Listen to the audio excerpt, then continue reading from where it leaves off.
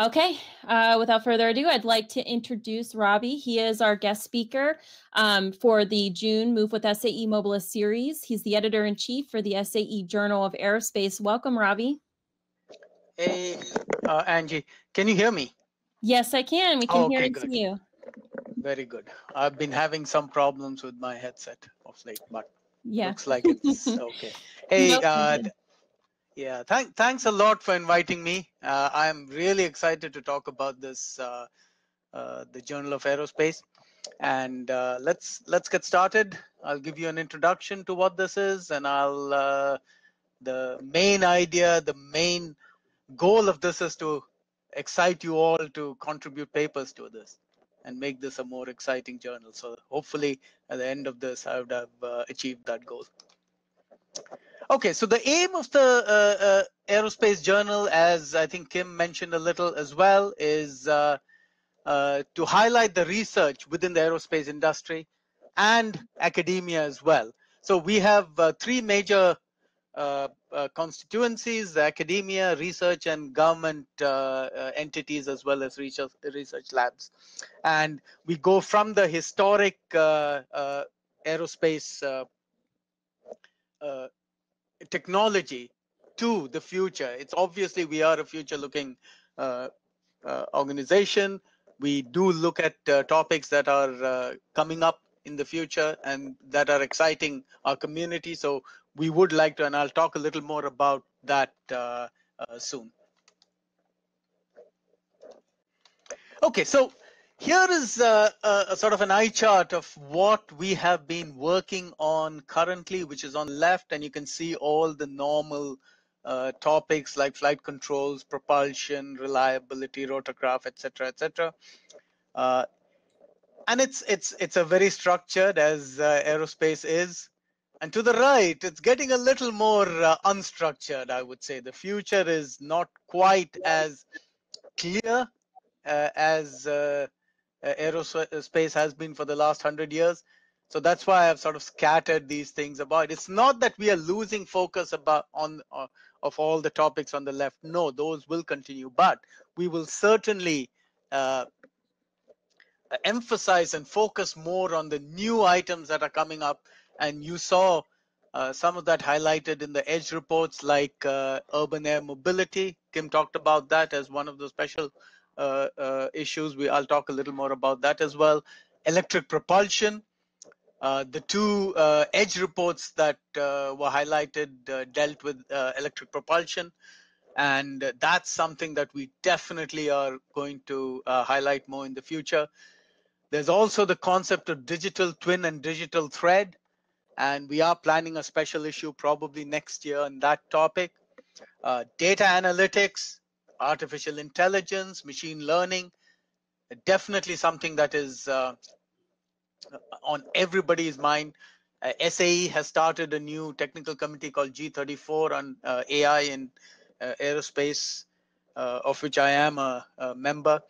We are developing standards for certification of AI systems within aerospace, within aviation. So that would be something of importance for us, for this community in the future. Clearly, smart manufacturing. We are not just about operations. We are about manufacturing and the supply chain as well. So you will see that there are articles related to that. And certification is going to be become a big deal, including model-based methods for certification. And we are actually thinking about starting a new SAE technical committee on this, on modeling and simulation.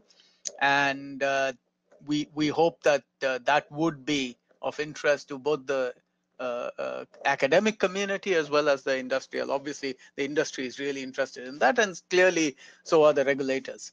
And we did talk about autonomy. That would be of interest to us. And in general, with the digital twin, digital thread, the whole entire digitalization of the aerospace ecosystem is of importance to the community. And certainly we are expecting to get more papers in that area. So what happens because of this is that we need to add to the the editorial board with people who are experts in these new areas. So certainly you can see the list of, we have actually expanded the editorial board quite a lot in the last couple of years. But we are looking for more people, especially in the areas that I highlighted: autonomy, electric propulsion, et cetera, digitalization, model-based certification, and topics in that area. So to summarize, I guess research labs, we need more people from there. We only have one person right now from NASA, Ames. The new market area, urban air mobility, air taxis, and such. We have mostly we do have a good representation from outside the US, but because of historical reasons, where it's still heavily US based. We would like to expand it to more international participants. And also, this is OEM based, so we would like to expand it to suppliers as well, tier 1, tier 2 suppliers. I think they're going to be very important in the future.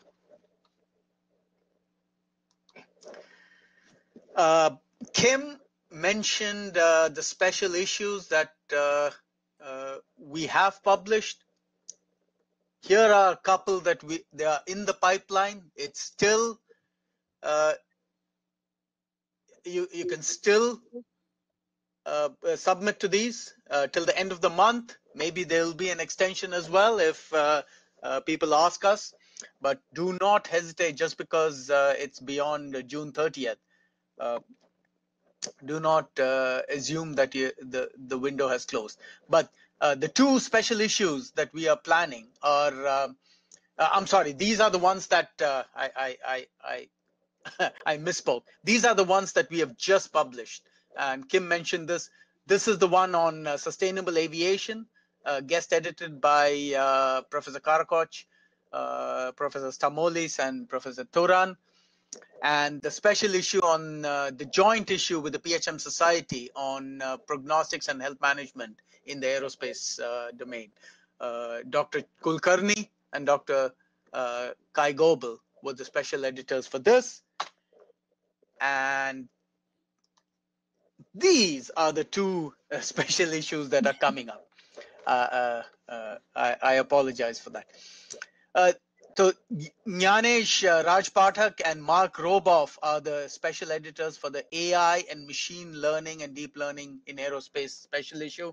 Again, June 30th is the end of the month, is the deadline. However, if you need some more time, just let us know and we will accommodate you.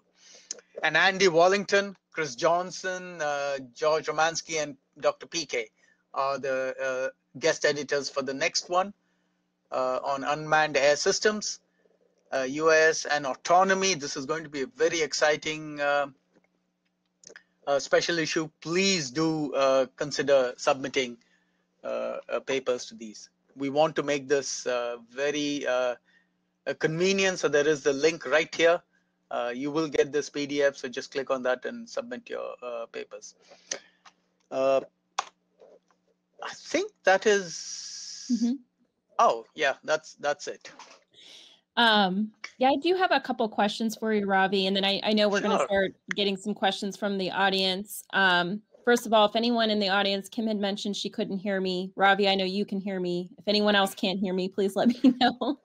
I can hear you loud and clear. Excellent. So on the screen here, I did include some of Ravi's other publications. Beth Ellen mentioned it earlier as well. He has a couple Edge research reports, and then he has 2 book publications with us. So I've embedded those links in here. And then as far as questions, I thought, let's see, Kim still can't hear me. Can she hear me? Yeah, that's odd. Give me 1 second here. Amy said she can hear me. So I'm not sure, Kim. I'm sorry you can't hear me. Yeah, I guess some people from the audience can. Perhaps there's some feedback. Okay, thank you, Dwayne. So most of the audience can hear me. That's good. Okay, so some of the questions that I had segmented for you, what made you get involved as editor-in-chief in the first place with the SAE Journal of Aerospace? I confess I did not solicit this. SAE actually invited me to become the editor-in-chief. So I should mention Monica Noguera and Professor Muhammad Al Sayed. They were the ones who invited me, and I'm grateful, and I'm really happy I took on the challenge, because this has taught me a lot, and hopefully I'll make a difference. Excellent. I'm glad you're enjoying it so far. How long have you been the editor-in-chief of the journal? Since December 2017, I believe. Oh, okay, a couple years. Yeah. Awesome. Okay, so you presented on 2 special issues, which are due to come out this month. One is on AI, machine learning, and deep learning. What about that issue in particular are you excited about? So I just want to correct one thing. It's not coming out this month. We are still soliciting papers for it till the end of this month. Yes, it'll come out hopefully. Kim can correct me if I'm wrong, but it'll come out by the end of this year, hopefully. Okay. Most probably, maybe beginning of next year. So that's the plan. Okay. What is exciting about it? It's the Wild West as far as I can make out. Everybody, especially in electric propulsion, urban air mobility, you cannot fly a plane today without at least considering autonomy, and for that considering machine learning and artificial intelligence. We are doing there are 500 people involved in G34 right now developing standards for how to use AI in aerospace. The EASA and Europeans, I think, ahead of Americans in this regard. They've published a roadmap. EASA has published a roadmap on AI in aerospace. They're working on another big document. So together, I think between what we are doing here, between the Silicon Valley and all the startups, there are probably more than 100, maybe 150 companies that are developing either systems that are flying, they're going to fly, they have already flown, and one of them has already been certified. All I'm saying is this new aircraft systems, the linkage to that with AI is very close, and I think we will see a lot in that regard. And also in other areas, ground-based systems also have AI embedded in them. Eurocontrol, which is the traffic side of the European regulatory agencies, has also been employing AI-based systems to do some of the route mapping, etc. So this is a bright future. I think we ought to be there along with the rest of the community. Yeah, and that's interesting. So it sounds like it crosses multiple sectors between aerospace, ground vehicle, air traffic control. It's really relevant all over the place, wouldn't you say? Yes, AI is definitely relevant all over the place. In fact, one of the we just were in discussions with a ground-based committee to develop some kind of a special issue on eVTOLs, or really drones that are coordinating their operations along with certain ground vehicles. For example, for reconnaissance, they're in constant communication with the ground vehicle. So that would be an interesting. I don't know how many papers we'll get on that. Maybe Kim can tell us some more about that. But that's something that we are definitely looking at. So that coordination between the ground and the air is very key. Have you, in your experience, have you seen a lot of collaboration between aerospace and ground vehicle in the past? Okay. Very much so. I mean, one of the things that was mentioned was HM1, of which I am a past chair and I'm an active member. What we are trying to do is every standard that we are developing within the aerospace sector, we are trying to figure out if that is applicable to the ground vehicles as well. I will highlight something called JA6268, which was standard that we developed recently, an ARP actually. It's a recommended practice we wrote a couple of years, I'm going to say a year and a half ago, probably, on health-ready components. And that we specifically called it JA instead of an ARP. It's a joint document that spans both aerospace and ground vehicles. So we are for every document that we publish, we're trying to see if that has got relevance to the ground vehicle. So yeah, and other committees are doing the same thing. So this is an important development, I believe, where we are trying to bridge that gap. Yeah, absolutely. That makes sense. So I know that there's a lot of important key elements to what makes these special issues important to industry. Can you think of one or two that make them, that really stick out to you? Why are they important to industry, and why is it important to talk about today? Oh, I mean, look at the other one, for example, on unmanned air vehicles. That's or air systems. That has implications for the autonomy, that has implications on how the air traffic is managed. It has implications on the supply chain behind that, because, I mean, today we make, I don't know, a couple of thousand aircraft a year in the large category. We will be making tens of thousands when we talk about small drones and UAVs. So the supply chain aspects of that will become very important as well. And therefore, we have, for example, for this special issue, we have Dr. PK from NASA Ames, who's a special editor, guest editor, because we wanted, we wanted that aspect, the supply chain aspect of it, to be highlighted as well. Right. And he's an expert on that. Okay. Excellent. Let's see. I had a couple other questions for you, and I know we have some in the chat window. You talked about, let's see, areas of current focus, and then the ones that you want to focus on in the near future. Can you pick two in the near future that you're excited about? Oh, I mean, I am excited about model-based methods, model-based. That's my field, so I really like that. However, I think people will be really excited about electric propulsion, autonomy, and the use of AI for sure. So, but they are all related in some ways. I mean, you can't do AI without model-based methods. I don't think in the future you can do certification without model-based methods. So everything is kind of related. So it's tough to pick just two. Yeah, no, that's fair. So from an academic standpoint, how would you suggest a student or faculty member utilize some of the articles within the Aerospace Journal? That's a good question. I mean, Kim is not going to like this when I say, but we are not that much of an academic journal. We have a bigger focus in the industry. A lot of the, I think it's changing a little. We used to do a lot more of papers from conferences. We've stopped doing that. Papers that are published in our journal now have to be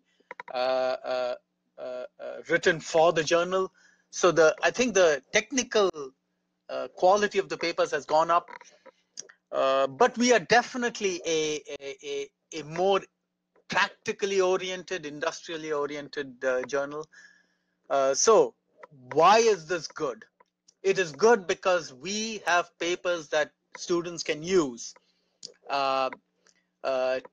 to inspire them to do better research. Right. It's one thing to sit in the university, and I'm a visiting professor at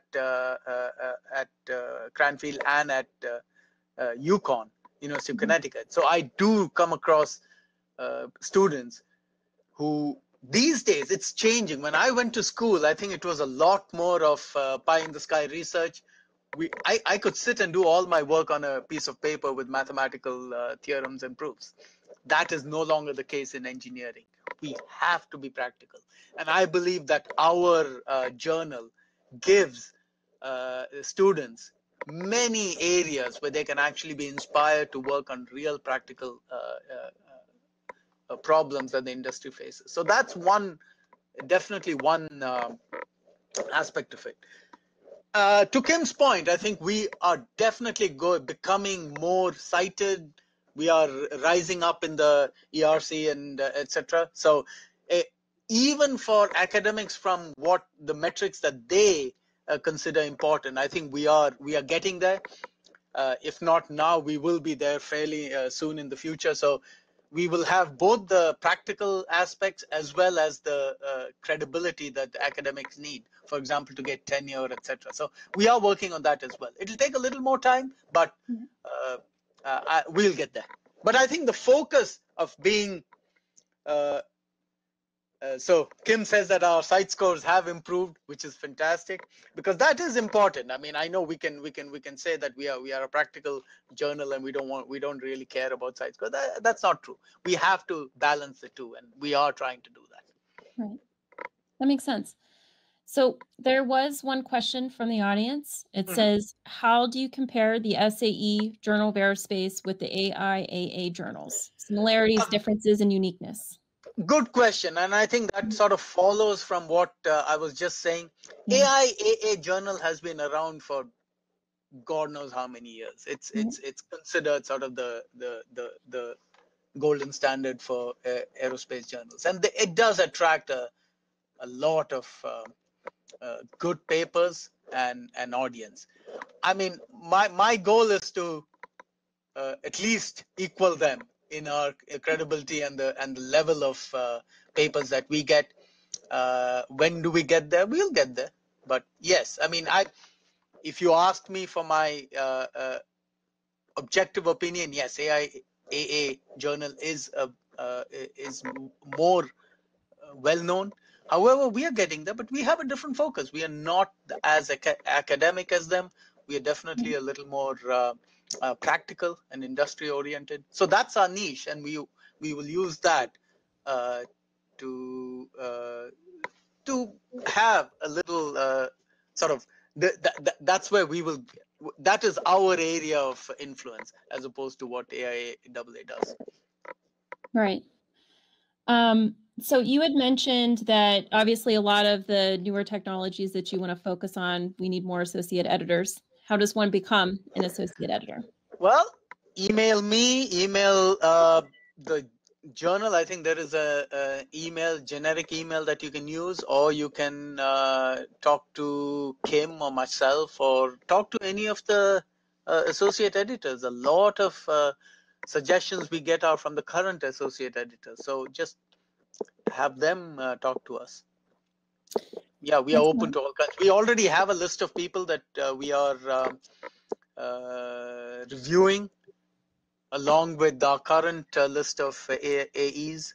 So we will come up with, we keep constantly, like I said, we constantly add associate editors to the editorial board, and we'll continue to do so. Excellent. And Kim did share some information in the chat window in case anybody's interested in reaching out. I don't see any other additional questions about the journal. Do you have any closing comments about the future journal articles coming out in 2021? I can only say that we're just going to go bigger and better. And yes, there is one that is coming up on twin digital threads that we are considering, and that may be towards the end of next year. Okay. Some kind of an announcement will come out maybe in the fall about that special issue. Excellent. But yeah, no, absolutely. I mean, let's go into the future together. Yeah, I like that. Well, thank you so much for volunteering your time to talk with us today. I really appreciate it. If any of you still have additional questions for Ravi, please post them in the chat window. We'll make sure we get to them. Make sure you download in the handout section as well, because as I mentioned, we linked out all of these various titles that we were referring to, and Ravi's got a ton of other publications with SAE, all in the same realm, especially the Edge research reports. Wouldn't you say it kind of deals with those unsettled technologies? So excellent. Well, thank you so much again for your time. Looking forward to seeing those special issues come out probably early next year. Hey, thank you for inviting me. Yeah, thank you.